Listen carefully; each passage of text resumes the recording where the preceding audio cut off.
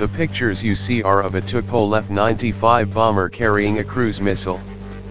Buying or manufacturing this weapon is inaccessible to countries like Iran.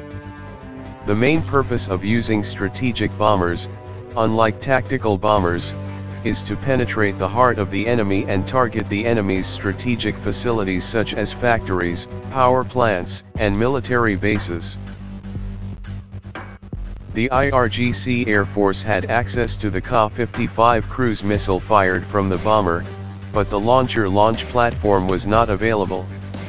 Iranian scientists have decided to consider the Antonov 74 as a launch aircraft.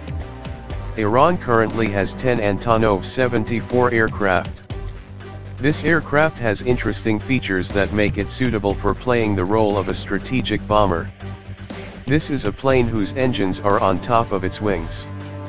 It can take off from short runways, and also the space under its wings is free to place bombs and cruise missiles. Iran purchased several Ka-55 cruise missiles from Ukraine and then used reverse engineering to provide indigenous samples of those missiles. The Hoveyza and Somer missiles were heavy for Antonov, so Iran decided to develop lighter cruise missiles. Iran reduced the size and weight of the cruise missile warhead to a smaller scale version. In addition to being tested in Iran, this missile has been used as a weapon in Yemen.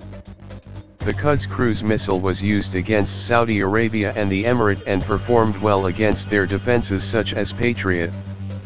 The Antonov 74 aircraft can carry 10 tons of cargo. The weight of each small-scale missile called Quds is 400 kilograms. As a result, it can carry up to 8 cruise missiles under its wings. The IRGC Air Force also has Sukhoi 22 fighters, which can also be a good launching pad for up to 2 of these cruise missiles. The importance of launching missiles from the air and strategic bombers is that in all defense plans it is planned to repel the attack by attacking the enemy ground launchers in advance. However, the launch of these missiles, especially with Antonov, which has the ability to take off quickly and briefly from unprepared take-off runways, makes it possible to maintain aggression.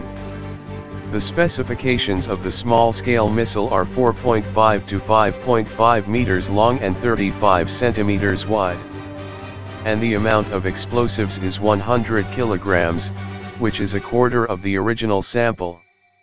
A large part of this missile is produced in Iran, and due to the simplicity of its structure, it simplifies its use.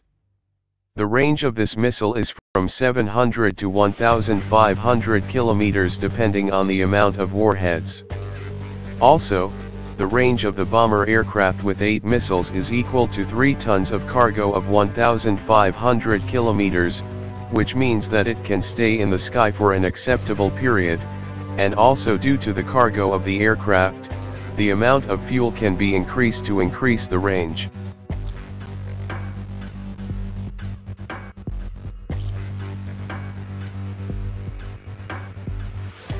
The yellow range is related to the combat range of the aircraft, and the red range of the missile from the time of firing to reaching the target, which is acceptable in the whole range. Thank you for your attention. Do not forget to subscribe.